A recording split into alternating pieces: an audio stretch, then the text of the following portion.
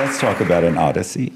Let's do. Okay, you go first. Well, I'm going. I just want everyone to know, if there's anyone present who hasn't read it, that it is this sort of fantastic, sort of very layered.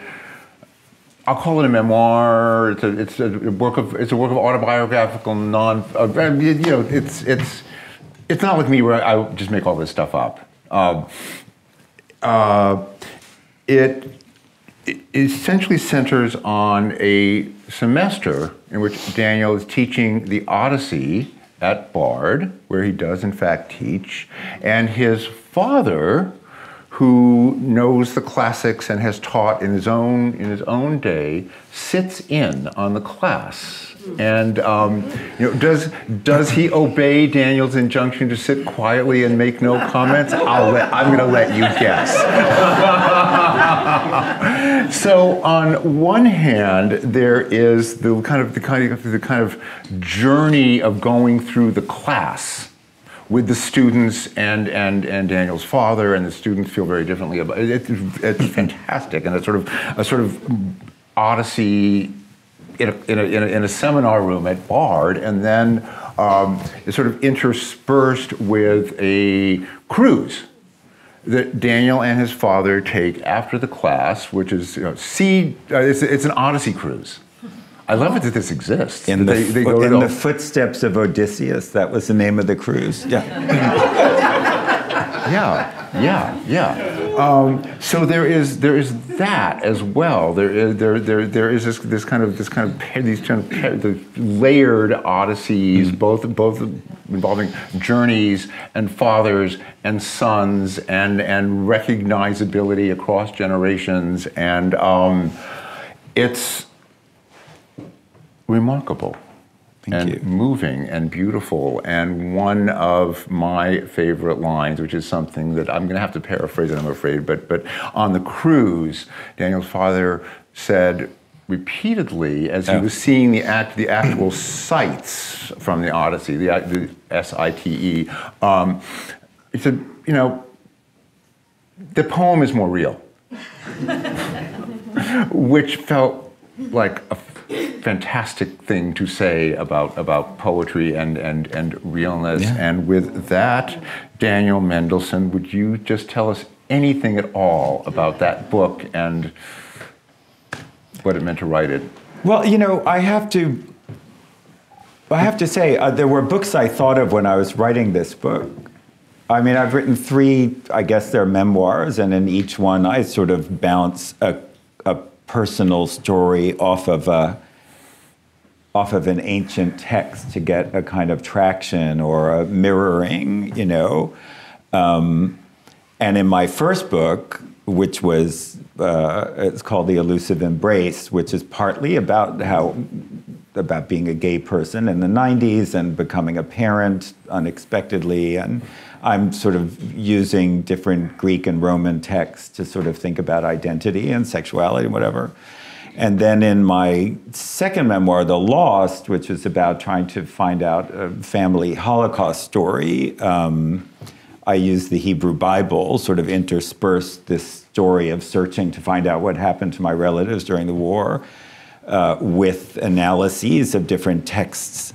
So, for example, I had never really thought of the story of Noah's Ark as a story about extermination and survival, but of course that's exactly what it is. But because I was in Eastern Europe looking for my murdered relatives, it suddenly hit me that this is a great text about what it means to be one of the few survivors of a great extermination. In this book, I wanted to sort of, put my cards on the table from the beginning and just make it very clear that this is, because of the situation which you described. It's a book about a course about the Odyssey, which also has this zany kind of father-son story about my octogenarian father. But one of the things that happened, and one of the things I try to describe in the book, because we're talking about making literature out of literature. So what does that mean? It means you want to sort of nod to the original, let's call it, but not just nod to it. This is what I was trying to get at before, but to sort of evoke the spirit of a work. So what is the Odyssey about? It's about a guy who's good with words. Odysseus, a famous storyteller, liar, bullshitter. And he travels a lot, right? So I thought, you know, what is this book going to be made of? Well, it's going to be made of words and voyages. So I decided to intertwine these two events that happened to have happened during what turned out to be the last year of my dad's life, when he decided he wanted to sit in on my Odyssey seminar. So it's all talk, talk, talk, talk, talk. And I'm sort of recreating key classroom discussions, but all of which have, as it were, pointed with respect to my relationship with my father, who was not the easiest of people. And then we went on this cockamamie Odyssey cruise after the course was over, and I decided to sort of weave that in. But one of the things that, you know, my father also said, so the stuff that Michael is alluding to is my father was a scientist. He was not a literature person. I mean, he was very well read, but, you know, if you're a literature person, a writer, a reader, whatever, you always love Odysseus because he's a great storyteller. He's the storyteller in the Western tradition. He gets out of difficult situations by making up fabulous stories. And my father hated him. You know, he just hated this guy, and he couldn't believe why anyone would think he was a hero, because he lied. My father, it seems so self-evident to my father that a liar is not a hero. And that became a sort of running joke. But the thing that moved me so much, which is what Michael was referring to, is, so we did the semester, January to May, and then in June we get on this boat and we go to Troy. Then my father, of all people, turns to me. We're standing in front of the walls of Troy, you know, the legendary walls of Troy. And he said, "Nah, the poem feels more real than the place."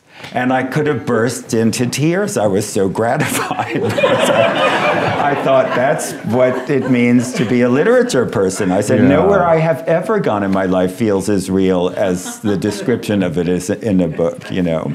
So a lot of the book, you know, a lot of the Odyssey, as I'm sure you know, is about transformations, magical, about the ability to recognize people after long periods of time. And so I wanted to sort of work those themes into the book, and because that happened to me with my father during the course of these two experiences, the course and the cruise, that I felt like both he had been transformed and I had been transformed, you know, and our relationship had been transformed because I saw things about him that I never really understood before, and it was all because of this poem, which is much more about fathers and sons than I ever really appreciated. Because like many people, you know, you think of the Odyssey, you think, oh, it's about this guy who's trying to get back to his wife after many years. But it's actually much more about him and his son and him and his father. Yeah.